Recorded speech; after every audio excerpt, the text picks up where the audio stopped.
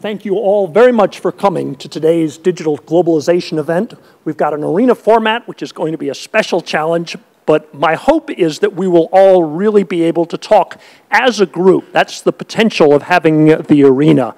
And so we're going to start here by having I ask each person, each of our guests, a question, and then I'm going to go out and around in the audience. So those of you who are sitting behind me, don't think I'm going to completely ignore you for the entire session. You will have chances as well to ask questions. But with that, I'm going to briefly turn my back to you. So just a moment. So today we have 4 guests. We have Richard Baldwin. He is the author, as you know, of The Globotics Upheaval, a popular new book looking at how the digital globalization is beginning to change lives all over the world, not just in affluent countries, but also in less affluent countries as well. We have Ian Weightman, who is from IHS Markit. It's a remarkable source of data and really the leader in many broad areas of consulting. He's seeing how this is working out in terms of some of the numbers of the products and some of the changes in the economies. Simon Galpin is here from Bahrain, an example of an affluent country and how that is adapting to the gig economy. And then finally, we have Marisabel Ruiz, who is here from Guatemala City. She is with SHEVA, which is a sustainable development NGO that is now in the process of expanding out of Guatemala to 7 other Latin American countries, so as to provide mobile services in those places as well. Richard, since your book is part of the inspiration for this panel and really gives us an overall theme, why don't I start with you? In your book, you warn of an international talent tsunami that is going to sweep away stable middle-class jobs across the industrialized world and affect them elsewhere as well. Should we be gloomy, or what is the broader outlook? Well, so the basic idea is, I think many people are talking about artificial intelligence and how it will disrupt the future of work. And they've forgotten that the same technologies will affect the same service sector jobs at the same pace. So in some sense, that's globotics. Globalization and robotics will affect the future of work. Now, basically, the service sector in the advanced countries has been a closed economy. No competition. Because it's been difficult to provide services when you sit in one country in another. But digital technology is changing that reality, and that will bring people in offices in rich countries in direct wage competition with workers from all around the world. And one aspect of digital technology, machine translation, will allow many people who are now excluded from the world service market to speak good enough English, and therefore to participate in this telemigration, as I call it. So I am worried that it'll sweep it away, but ultimately I'm an economist. I believe in globalization. There'll be pains and gains. This is allowing people to focus on what they're good. So eventually it will be good. I think it's just important that we manage the transition correctly. Okay. Thank you, Richard. Why don't I turn to you, Ian? One of the questions that I guess everybody asks is this in fact producing net gains? And Richard, I guess, is presenting the long-term optimistic scenario. But as you look at different economies, we don't seem to see right now a surge in unemployment broadly across many countries. We have U.S. unemployment under 4%. We have Chinese unemployment, as the premier remarked here yesterday, still around 5% based on the way they do their survey. That said, as you look at the data, is this causing more dislocation, or is it still in sort of a net creator of opportunities as we get this digital globalization?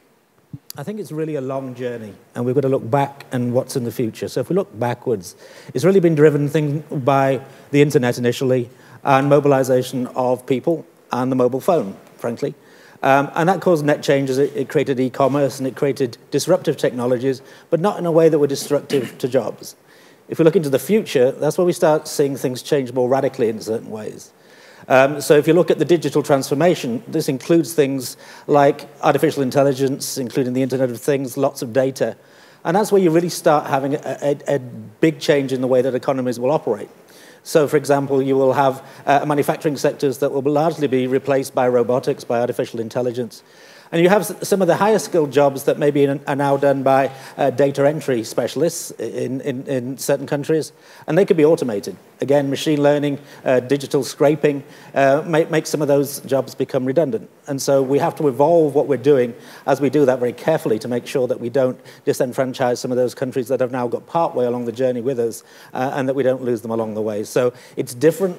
It's not going to be more of the past. It's going to transform into the future. Thank you, Ian. Why don't I turn to a couple of country-specific examples then, and why don't we start with Guatemala. When I think of mobile services in remote areas, I'm a foreign correspondent for the New York Times, and I was in a Boko Haram area of Nigeria a couple of years ago. There was a huge blast area where several hundred people had been killed in a series of attacks, or simultaneous attack. And I was struck that you still had almost universal use by then of smartphones, and people were able to keep track of, for example, millet prices. How in Guatemala, a country I'll confess I don't know, are you seeing mobile phone access now change the way that people are doing business, and how is that allowing them to connect to world markets and to international economic opportunities? Well, Guatemala in particular has a great case study in the telecom industry. 10 years ago, they opened the telecom market for a lot of big players to come to Guatemala. This really helped for the penetration of smartphones to grow amazingly fast. So right now, we have double smartphones than population in Guatemala in particular. One of the challenges that we're having is, okay, I give you the smartphone, but do you know how to use it? Because more than 50% of them are just using them for calling or texting. So we're seeing this amazing penetration of smartphones and how it's helping people to now grow their businesses, not only within their communities, but with the country and with other countries, especially in gig economy and e-commerce. In Latin America, it's boosting right now. I would say it's been very beneficial, especially for Uber and big companies that are coming into Latin American countries. They've been tropicalizing their and really listening to the Latin American countries to see how they can modify their platforms to really serve our countries. So just to give you an example, in Mexico, there has been more than 500,000 jobs created just because of Uber. More than 40% of them were unemployed. More than 70% were actually in an informal jobs. So this is bringing a lot of jobs in developing countries in Latin America and really helping us to connect with other markets in the world. Just last month, I was in Spain, and by coincidence, there was a national strike by taxi drivers worried about services like Uber. Have you seen protests in Guatemala from people who are concerned that maybe the pace of these gig economy arrangements are undermining what might have been more stable jobs, for example, as taxi drivers? Yes, this has happened in every country when Uber starts in. It's funny because for the first time I saw in Guatemala that the taxi drivers, they were blocking the streets. So they got fined. This is the first time that I see that. And to be honest, now taxi drivers are starting their own apps. They're starting to organize. They're starting to create even like safety measurements in their apps because safety is a big issue in our country. So now they're even, you know, they actually help them to become better. And now I understand why the taxi drivers are complaining, but still this is helping us to really better our competition and for them to become more productive. So okay, thank you. Simon, how in a much more affluent country like Bahrain, but one that has many different features from Guatemala or even from the United States or the European Union in terms of a large migrant population, how is the digital economy changing that country? Well, For us as a government, we have to make sure that Bahrain's equipped to benefit from digitalization. So we have to put in place both the hard and the soft infrastructure. Hard infrastructure, of course, is making sure we've got the subsea cables, the connectivity for Bahrain. It's also things like attracting major companies like Amazon Web Services to put their first major data center for the region in Bahrain. But to do that, we have to look at the soft infrastructure. And by the soft infrastructure, that means liberalizing the telecoms market, which was the first thing we did. But also things like making sure that the government can use the cloud, that our banks can use the cloud, putting in place laws and regulations that enable access to digitalization. All of that, as a small economy, you can do quite quickly because you're small. You can cherry pick and copy some of the regulations and laws that others have done and put them in quite fast. But the last component to that is it's all very well for the country to benefit, but what about the average Bahraini citizen? So making sure that we have the right education system, the right programs to make sure that people have the skills so that they can enjoy benefits from that. A couple of years ago, I was hosting a New York Times panel on sustainability, actually, of data centers, for example. And you do have companies like Google trying to, for example, provide renewable energy for data centers, or putting them in places like Iceland that have both a politically stable environment but also geothermal energy.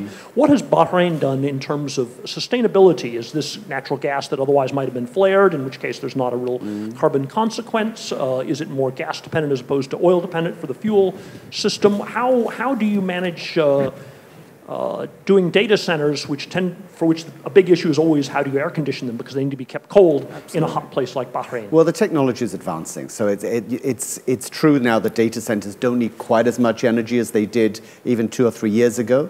But obviously, we need to take advantage of the one natural resource that we have, and that's the sun. And so, using solar power to power up the data centers that are being built is very important to us. We do have access to cheap gas, but it's important that we use renewable energy wherever possible for these data centers. Okay, thank you.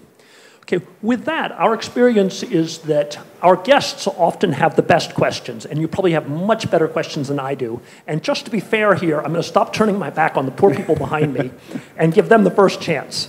So, do any of you have a question for one of our guests? Yes, please. Ali, here you go. Hi, I'm Ali from Pakistan. While we've seen technologies bringing down barriers, and it's probably called the great equalizer, what we're also seeing are countries that are resource rich. Their ability to capitalize on digitalization is much higher than countries that are not resource rich. So I guess the question to the panel is that while we're saying technology is the great equalizer, is it creating a different kind of discrimination where countries that are well off today will climb much higher on the digital pecking order, and the countries that are lower will continue to strive at that lower level? Thank you. Who would like to take that one first? Richard, I'll throw it to you. Sure. So this is basically the digital divide question. And what I'd like to do is recast the question. So as a way of not answering your question, is that okay? That basically, in a mindset where there's good industries and bad industries, some development like digital technology can put some countries in the good camp and some in the bad camp. I don't think digital technology is like that. There are a few things that will end up in California because California is particularly good at that and they got a head start. But those aren't necessarily the best jobs or the only jobs. What I view digital integration of the globalization is allowing emerging markets to exploit their true comparative advantage, which is quality adjusted, low cost of labor. They're excellent, talented people who now cannot sell to the world market, who will be able to sell to the world market. Now, some of the platforms may never go to Pakistan, but Pakistani engineers and web developers are making a very good living selling their skills all over the world because of digital. So I don't think this is going to be a digital divide. I think it's going to lead to a convergence, actually, overall in income. But then I'm an optimist, so. Okay. With that, I'm going to take it around here to the other side. one point, standing back there in the corner, I could see our poor interpreters struggling to keep up for the simultaneous translation. And so, and I would count me in this as well. We should try to speak a little more slowly. Let's go around over here. Thank you. Hi, I'm Anushka from Sri Lanka. Over the last couple of days in sessions like this, as well as others around the reskilling imperative or what does the 4IR mean for jobs, we've heard comments from most panelists, often in passing, that both the optimists and the pessimists, in passing saying, as long as we manage the transition, things will be okay if we manage the transition, or it won't be as bad if we manage the transition. So I'd like to pose a question to maybe Richard, Simon, and Marisabel. What is the one thing that what would managing the transition well look like for you? What is that one thing that countries can do, or what would that look like so that we can say, yes, we managed the transition better because we did X, Y, Z? Marisabel? So one of the challenges that I always talk with my colleagues and people in Guatemala, and this happens in a lot of Latin American countries, is that we're still thinking about selling bananas and coffee. Like this has to stop. Like why don't we sell a banana cream that is going to help you look younger in Asia, right? We really need to be able to be more creative with what we're doing, and especially in our legal frames are still very old and they're just protecting this agricultural business. So we really need to be more innovative in that. And in Latin America in particular, what we really need to keep up is with the payments. We're still very we still need a lot of work to be able to do online transactions and to accept local cards. So I would say those are like two challenges that I really think we need in order to keep up with the transition. Guatemala has quite a few migrant workers in other countries. Do they still overwhelmingly have to rely on traditional, sometimes high-cost money transfers, or is there any really online, reliable, secure method that's become popular among Guatemalan overseas residents for remittances? So for remittances in particular, Guatemala is one of the, actually our GDP, I think 30% depends on remittances from the US, so it's very, very high. That's why I really believe that mobile technology, e-commerce, and gig economies can really help people not to want to move outside Guatemala and want to go to the US and be able to receive this, this new opportunity, these new jobs. So going back to your question, there has been some platforms like Zoom, for example, where people are able to receive their money in their phones, but we're still not able to do any payments. We don't have any payment solutions online. So, for example, I cannot use PayPal to send or receive any money because there's no way I can get the cash out. Has Alibaba's WeChat Pay moved at all into Guatemala, or you haven't seen them No, yet? it's going strong into Mexico next year. Amazon is going strong in Brazil, and we hope we start working as a homogeneous region, especially in Central America, where countries are much smaller, so we can attract other players to come. Okay, thank you. Let's get another question. We had, here, we'll get one over here, and we'll try to alternate. This question is for both of you, and it's what have been the major challenges in the democratization of the cell phones and technology in general? Because I mean, it's easy in Bahrain to do all these changes, but there are other countries, like for example in Mexico, where it has been very hard to implement public policy to democratize these technologies. So I would like to know your experiences, both of you. I mean, Bahrain has very high smartphone penetration rates, 100% basically. So that's not too much of an issue. But we benefited a lot from liberalizing the telecom sector. So introducing competition, having 4 or 5 major telephone companies competing, even in a small place like Bahrain, has really brought down costs and made Bahrain very competitive when it comes to mobile phone and other telecoms services. So Not too much of a challenge for that, but maybe there's a different experience in Guatemala. In Guatemala, it's actually one of the case studies we use how they liberalize the mobile, the telecom industry. So we have a lot of big competitors that came to help us increment the penetration of the smartphones. Guatemala is one of the countries in the world with the lowest cost in data and even the cell phone per se. So at least I can speak from the Guatemala perspective that has been that liberalizing the telecom industry was one of the great moves that helped us to with your question. We're also fortunate that we have Huawei in Bahrain as their hub, and they are rolling out 5G very, very quickly. So being small, it means that major telecoms companies can introduce technology quite quickly, providing the government's part of it has a sort of team approach to supporting them. Ian, I know that the IHS Markit follows telecom in particular. Mm-hmm. What regions are you seeing that are still lagging? Is it mostly a direct correlation with GDP per capita in terms of smartphone deployment and so forth, or are there others, whether it's regional variables, or is it heavily correlated with whether or not they've deregulated, for example, the telecom sector with multiple mobile phone providers? What kind of correlations do you see between the digitalization and the sort of other variables that might be predictive of it? All right. Well, in some ways, it's helped some countries because they were able to leapfrog landline telephony and jump straight to the cell phone.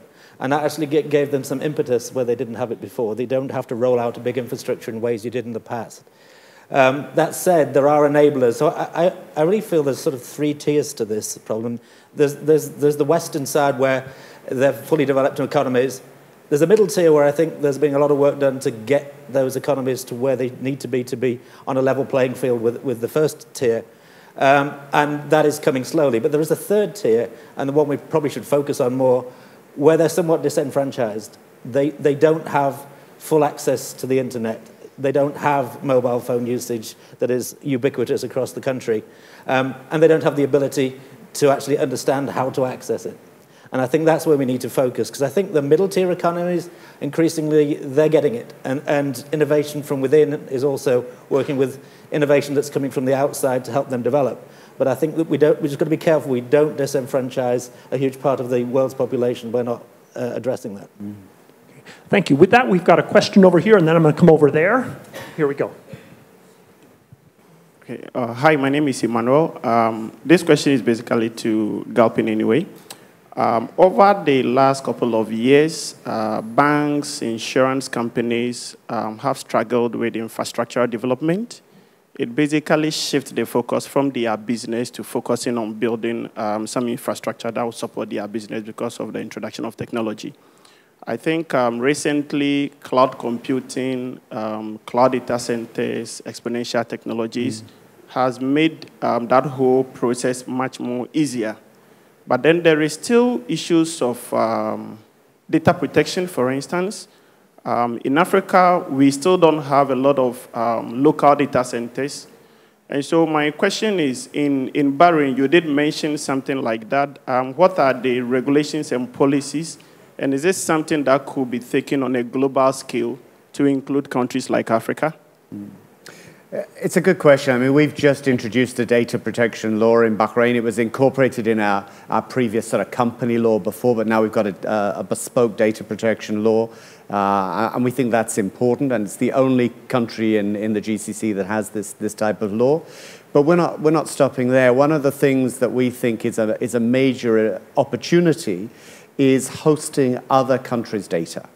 And to do that, we want to try and introduce legislation that will allow data embassies, meaning that a company from Saudi Arabia can put their data in a data center in Bahrain, and that data center can be subject to Saudi law rather than Bahraini law. So that's one thing that we think will help.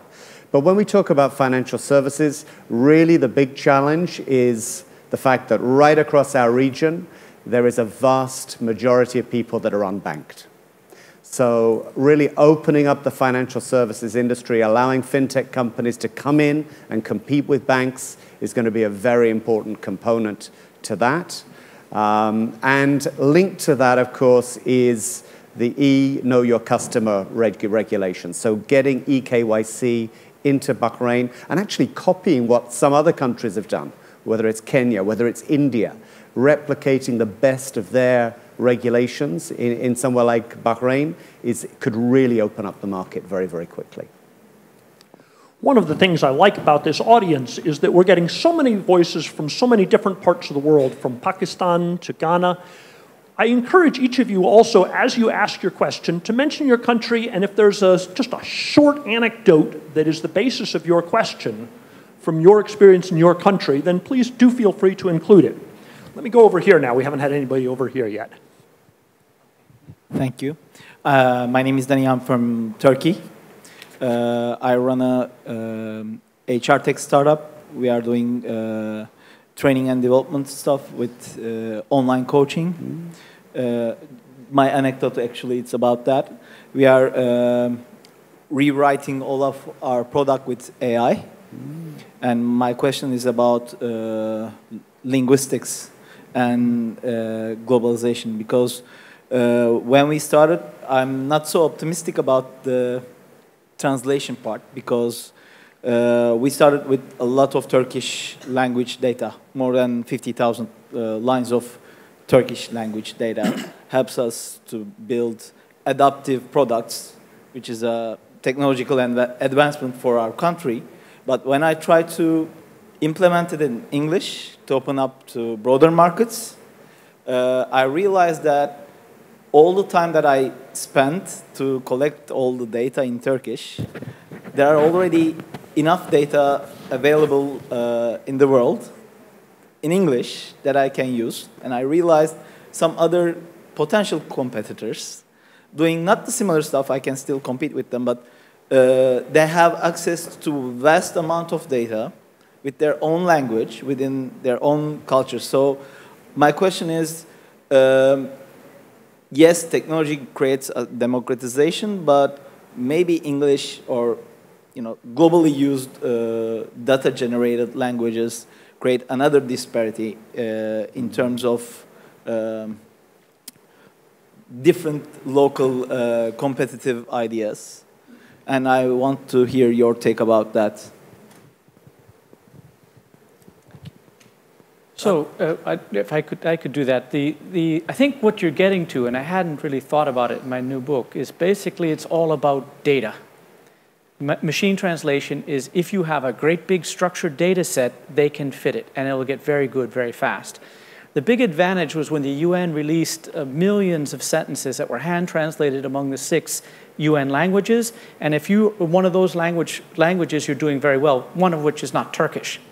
So the basic problem is to get a big data set which translates Turkish into something, and until you have that, you won't have this. So what you're saying is basically it may emphasize the dominance of the largest languages because they have the big data sets, and therefore the translations will be better with it. So that's a point I hadn't thought about, but you can gather this data. So for example, some of the smartphone companies gather data when you're doing translations, and Google Translate, for example, gathers data while you're putting in translations, and they learn from it. So maybe something in Turkey, the Turkish government could kind of sponsor that somehow or another to accelerate it. But I think it's an interesting point that it could lead to language dominance because of the data problem. Interesting. Ian, you looked like you were about to answer that one as well. Yeah, it can be a problem because artificial intelligence is really just algorithms acting on a big data set. And if you've got bias in that data set, whatever type of bias, it may be gender bias, it may be language bias, you're not going to get out what you expect to get out. And so it's cleaning that data set. And so in your particular example, it is that translation of that into a common language. It could be a third language, it could be a machine language, it doesn't have to be English. But you have to have some common language to create balance in that data set before it'll work. So I think bias in data sets is going to be a big problem for AI in the short term, but I think we'll overcome it. I'm going to go over here and take a question from one of our standing guests, but I realize there's one section of the room I have not yet taken a question from, which is you over there, whom I was originally facing. So I'm going to go to you next. Think about your questions, please. You had a question back here. My name is Rashid Al-Ahmadi. I'm from Dubai Electricity and Water Authority, and I'm ex-telco. So my question in the perspective of the data protection law and the cross-border data privacy laws. You've been talking about embracing the regional data center, that people would use it as a regional hubs. So from that perspective, what do you think are the right business models that will embrace really such model, where people usually think that the data privacy is being mainly driven from security perspective, but there for sure are business-oriented out of them as well? Thank you. Who wants to take that one first? You want to try? Simon, you seem like a good choice. Here we go. Okay. I mean, the fact that we've got major data centers in Bahrain is good, but that's not the whole story. We want the users of those data centers to also co-locate with them. Then it comes down to the latency and cost, whether it's a real advantage being located in really close proximity to those data centers. But that sort of, in some ways, defeats the whole purpose of the cloud. But at the very basic level, it's a great signal. The fact that a company like AWS chose Bahrain against regional competition is a big vote of confidence in Bahrain. The fact that they're developing talent in Bahrain in partnership with the universities is also very important. But now, of course, we want the content. We want the games industry. We want e-commerce from China. We want to position Bahrain on the digital Belt and Road initiative that China has. And we want to get a lot more jobs coming out of that initial investment, hopefully. The challenge, though, is going to be education, making sure we've got people with the right skills that can really access those new opportunities. And now finally we get our section over here. Does somebody over here have a question for us? Yes, back over here. Let me take the mic over. Hi, how are you? My name is Neha. I'm from India. The question I had for you was more about when we're talking about inclusive growth, how do we make sure that our data is not biased in the first place, which we are then feeding into to build AI on top of that, which is then resulting in artificial intelligence, which also makes our own biases and stereotypes even more magnified and difficult to change in the future. So what I mean is there were studies done previously about how the scientists that were feeding in data had a particular bias about how they viewed African American, or how they viewed a woman, or how they viewed a particular person in a minority. And then the artificial intelligence also started putting those tags on those particular minority groups. What are your suggestions, and how do we deal with this problem in the future? Thank you. I'll probably take a shot at that one. And you're right. If you try and create a machine learning algorithm to identify a cat, and all you show it is pictures of black cats, when shown a black cat, it will always identify it correctly. But show it a white cat, then it will never know it's a cat. And that's about the bias of the data set. So you've got to homogenize in some way the data that you put in it. You can't rely on one single source, because you're going to introduce bias either from the source it's coming from or from personal bias by the person who's creating the algorithm. So the only real way to do it in a way that's effective is to homogenize data set and take them from different constituencies and bring them together and create one data set. And again, in a common language is a good way to do that, because then you lose the language bias that might be intrinsic in it. Ian, if a country has a comprehensive censorship system, does that tend to affect artificial intelligence results if you're basing it off of that data set? If you're basing it off a language data set, yes. Whatever you're doing to constrain your data set puts bias into it. And I think that wasn't really fully comprehended in the first AI models. And that's when you get situations of what you put in is giving you an output you didn't expect. And you take that to the extreme, even with autonomous driving now, you have that situation where you've created as many models as you can think of to make sure that's a safe environment, but you've biased it because you haven't put in the situation that arises, and then you have a problem with the autonomous driving AI concept. So it's about iteration, and it's about homogenizing data sets. Okay, thank you. Two right next to each other here. Why don't I go with you first? I'm from India. My question is, these digital technologies have a huge impact on service industry and manufacturing. What about the agriculture community? How it will improve the productivity and yield which will improve their lives, which are close to a billion people depending on that. And we are all also getting the help from there.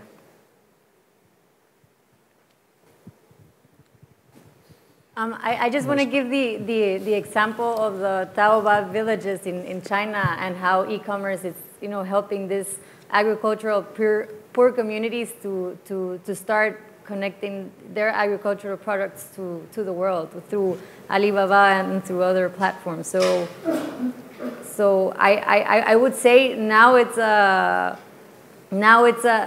time where the agricultural world can really start using innovation, e-commerce and other platforms to start doing the business in a different way. But, I mean, Bahrain isn't very user-friendly when it comes to agriculture because of our climate. But what we are seeing are a lot of hydroponic farms opening up. What you're seeing are companies that are delivering food in a very efficient way, so cutting down on some of the wastage that you would get from food spoiling. So even a country like Bahrain, which is incredibly hot, can still start to develop a fairly democratic agricultural sector. And in a more practical way, you can actually use technology to improve yields. I think that's what you're referring to. I mean, you can go at it different ways. So if you have a large farm, you can use drones. They can compare different fertilization, different watering in different parts of it, and show where you need to water, where you fertilize. You can use the concept of the Internet of Things with microsensors. May only cost a few cents each, but they're put throughout the land that you're trying to monitor, and they will monitor the nutrient content of the soil. So you can fertilize and you can optimize the use of fertilizers, not overusing them or underusing them, and making sure you maximize yield. So I think there's a huge change that can happen, and it doesn't just happen in the first world, it'll happen throughout anywhere that can do that. I'd like to throw in a question here, and then I'm going to take another one over here from the side, and this would be for Richard. We're getting a very sunny view here from almost all the participants of digital globalization. But to use the classic example of what do you do with, say, a 50-year-old radiologist who still wants to work for another 15 years and faces competition to the extent that the MRI images or X-rays can be emailed to a radiologist now in a country where the cost of living is extremely low, and they can do it for the tenth of the price. It's hard to suggest retraining, or maybe it's a 40 or 45-year-old. These are the kinds of stable middle-class jobs that people worry about. In the United States, there are actually more certification rules now on radiologists, which are making it hard to email those images. But let's talk a little bit, if we can here, about the dislocation, about the people who are losing their jobs as opposed to getting new opportunities. Richard, please. Sure. So deep down, this is just a form of globalization, not too different like the ones we've seen before. And globalization creates gains and pains. People get to focus on what they're good, but it leads other people to be displaced. And that's the classic problem. What do you do with the people who are displaced? And there are a few classic solutions used by governments around the world. The best examples are in Northern Europe, where governments help retrain, they help with income support, whatever is necessary to help them get to a new job, but make the hiring and firing flexible. The Danish model is the best one. But that's what it should be. I suspect the reaction to your question, and that which will be posed very clearly, is what I'd like to call shelterism. And I think professions in the rich countries will reach for regulation to slow down this competition from abroad. And you mentioned one, using privacy or professional regulations to slow down the competition, just as they've done with Uber. So I think we'll see a lot of that kind of shelterism, where they use privacy laws, health and environment regulations to slow down the competition, just so that they get a little shelter from the storm. So that's what I think. It will be very disruptive, but we will see a backlash, and governments should be doing more to help them transition. Okay, thank you, Richard. Why don't we take another question over here now? Thank you. Hi, I'm Parth, bringing you all love from Toronto, Canada. as Canadian as my opening could go.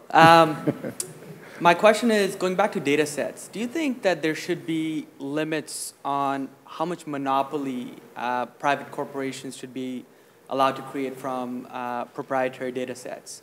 So for example, Facebook Google, at this point, the volume of data that they have, smaller players like us that are looking to innovate, there's no way we can compete. What are your thoughts on a analogous model to something like patents, where you have a 20, we look at the public interest, say we need innovation, but at the same time, we curtail the monopoly and we say you have 20 years in the US to commercialize that innovation. As we enter this new fourth industrial revolution, what are your thoughts about having a similar policy regime for proprietary data sets? Ian, maybe? Yeah, I take the point, although the examples you gave, for example, we use the Facebook API to enable us to get information from that. You can legislate. I think that it will actually evolve through companies actually understanding the benefit of sharing data sets and having common data sets that people can access. And I hope that's the way it goes, and it does seem to be going that way already. Because if you make publicly or company-wide accessible data sets and put them in one place, everybody can use those data sets and perform from them. The companies themselves will get the advantage that they're not only relying on their own data set, they get access to their competitors and other data sets that might be relevant. So I think the benefits to everybody are in sharing data sets, and I think that's the way it will go. You've got to disintermediate, of course, personal information out of them and make sure it's unidentifiable. But I hope we'll go in the direction of data sets that are available to everybody. If I can add to that, I think it's important, though, that regulators do. Otherwise, you get some companies that share and others don't. So I think one example would be financial services. I mean, the UK is really led in opening up the banking sector and the APIs for banking. We're trying to do that in Bahrain, but you can't let the banks do it. You have to actually tell them they have to do it, and our central bank is taking a lead in doing that. Because once you do that, you really open up for a lot of competition from smaller fintech companies that can access and use that data. Okay. I'm going to take a question over here, but one thing I did want to mention is that this particular panel seems to have attracted an audience that's about 4/5 men, and so there are not that many questions yet from the women. So I want the question after this one to be from one of the women in the audience, please. We want to try to get everybody asking questions.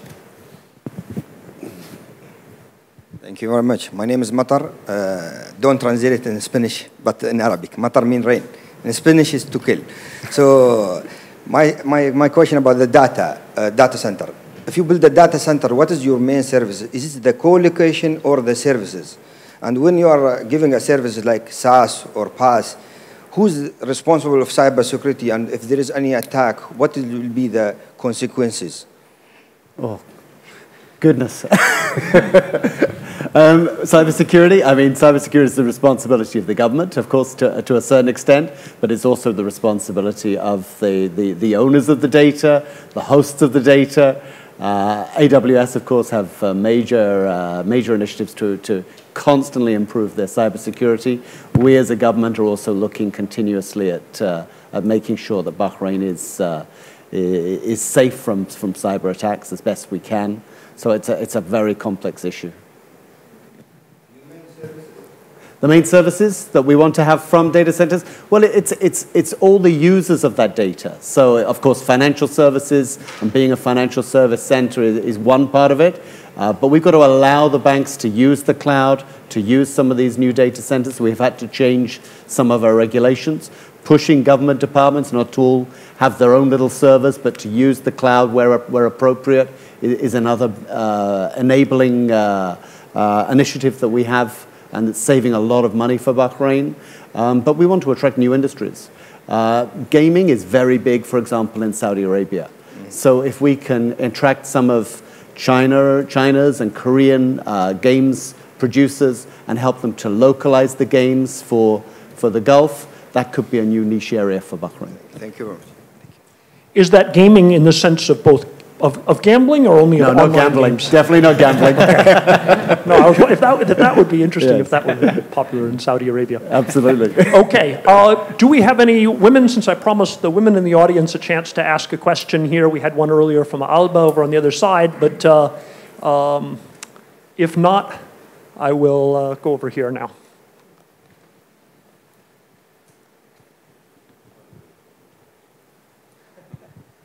Hi, my name is Anas. I'm from Saudi Arabia, so I understand how big is the gaming industry, video gaming industry. So, but I think it will be very challenging actually, because I know as well there's a lot of data centers being built in Saudi as we are speaking, and I think Amazon as well is negotiating with the Saudi government, like how to build it in Saudi. And it goes back to the question asked by the colleagues from UAE, I guess. It's like how you are going to protect the data and as well the connectivity as well, because sometimes you will have a different connectivity signals within the Saudi. So the infrastructure is still not spread out, I guess, in all over the Saudi. But this is a challenge I think it's, you need to consider if you are want to attract businesses. My question is how to protect the data, actually, because it's very sensitive in Saudi and I guess in the GCC region as well. Well, in Saudi, you legislate to protect data. What we're saying is you can host your data. If we can develop these new laws in Bahrain that allow for data embassies, it means that the data can be protected under Saudi law, not necessarily under Bahrain law. We already have data protection legislation, which is similar to the old EU data protection legislation. So that, we think, is a step in the right direction. But having this concept of data embassies is something that we think could be quite important for us in Bahrain. Over here now, please. Hi, I'm Christine from Malaysia. I'm really interested about understanding a bit more about implementation of data embassies. I mean, there are positives, and I guess the delivery of it is something else as well. Data is the new oil, is what everyone says, and right now with oil and gas and what's going on around the world, evolving around oil, I mean, what are the challenges then where you have certain groups monopolizing data embassies in certain parts of the world, and how is that going to change the way we do things?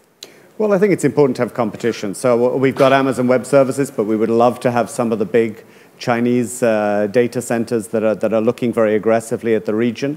I think the one country that has begun to introduce this data embassy concept is Estonia. Seems to be working quite well there. In Bahrain, we're not afraid to copy people that have good ideas and have introduced good legislation. So we're watching to see how that works. But for a small economy that doesn't have huge amounts of its own data, if you really want to be a hub, I think this is a concept that we have to start to adopt. Okay. Well, another question here. One moment. I'm just thinking about something pretty now. ISO policies actually pushes data backup to tapes to some extent. I'm just thinking if we are going to rely on cloud data centers, having data embassies in other countries, how are we going to control backups? And how are we going to control disaster recovery? And in countries where there are regulations that aligns with ISO, especially the 27001, is there a way around it, or are you going to look into the future how to work around that? Well, I guess the backup also has to be included within the data embassy. Maybe not in exactly the same location, but under the same framework in the same country. I think that's the only way we could do that in Bahrain. Or possibly in different countries. Or possibly different countries, as a very distributed backup. That's true. Simon, is there a country that is marketing itself as a place that does not back up for privacy reasons? That is, has anybody tried that as a theme just because people don't necessarily want some things backed up? I mean, already there are concerns, for example, that if somebody said something controversial in China on the internet 6 years ago, that's still all recorded somewhere, and to the extent the environment might change, they might get in trouble over that.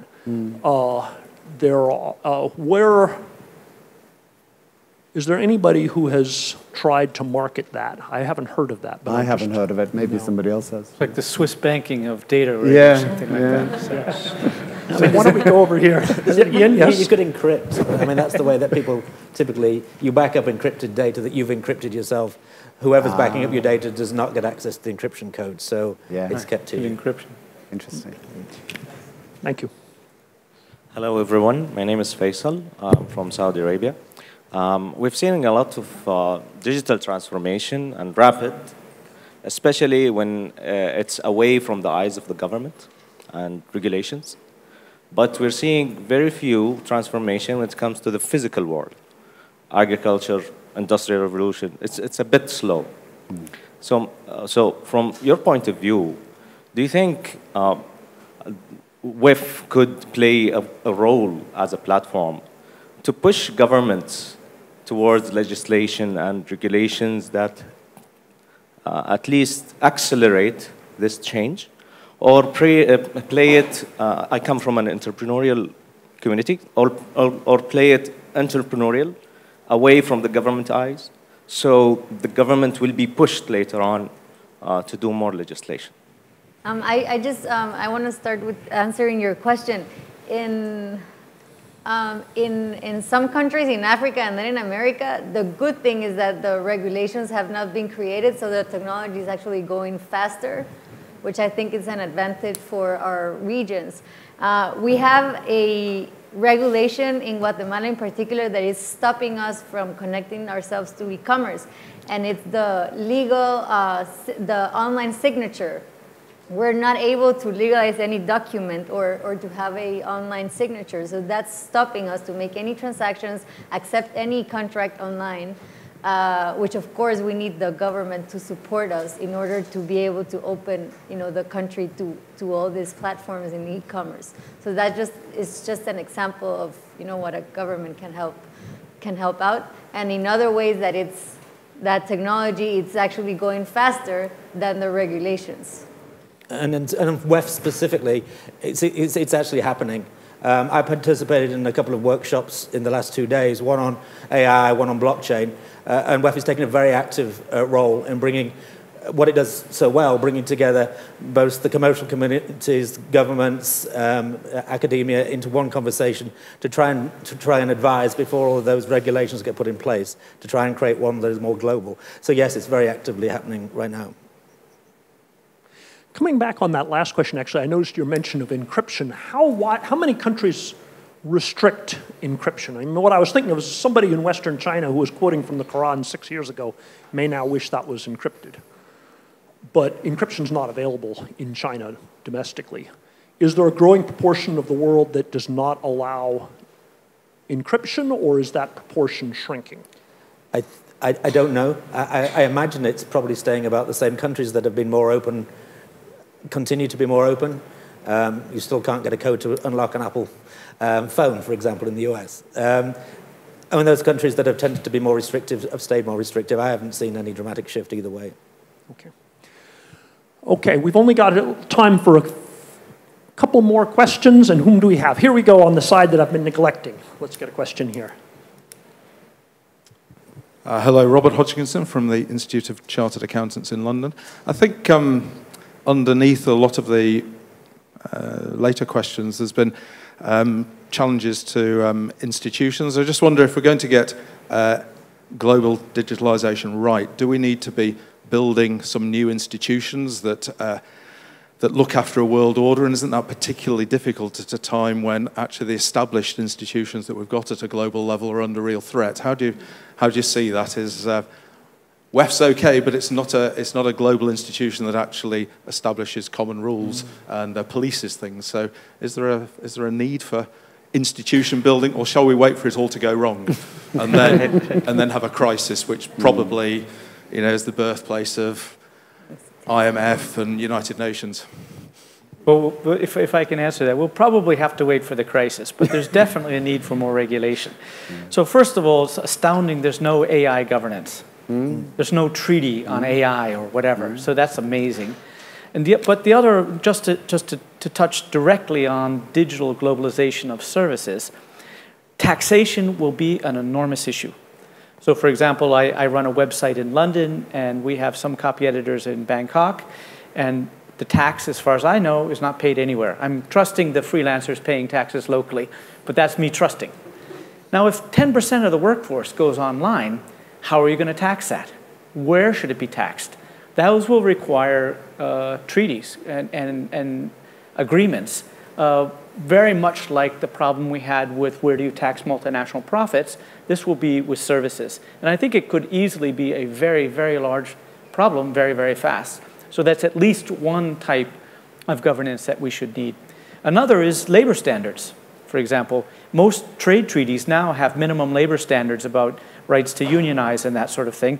And this international freelancing is completely the Wild West. There's no governance whatsoever. And I'm quite sure that, as we saw with the sort of backlash against sweatshop labor in clothing sold in the West, we'll find the same thing about freelancers. And so there will become a need to certify that the freelancers are actually being treated with a minimum degree of labor rights. So those are two that I really think we do need. With that, actually, we're out of time. I apologize for that, but I did want to say to everybody, thank you so much for coming. This has been, even I think by World Economic Forum standards, an uncommonly geographically varied audience. And it's been great. It's been great to have questions, whether it's from Dubai, India, Pakistan, Saudi Arabia, Malaysia, and so many other places, Ghana. So thank you all very much for coming. I think we have a lot here to think about in terms of both how specific sectors can be changed through digital globalization. We've had mentions of financial services in Guatemala and elsewhere. We've had not just mentions of sectors, but also of how individuals are affected, such as whether it's taxi drivers, whether it's freelancers. So with that, we have a lot to think about. I encourage you all, if you want to stay afterwards for a few minutes, introduce yourself to some of your neighbors, please do. And thank you all for coming to Tianjin. Thank you. Thank you.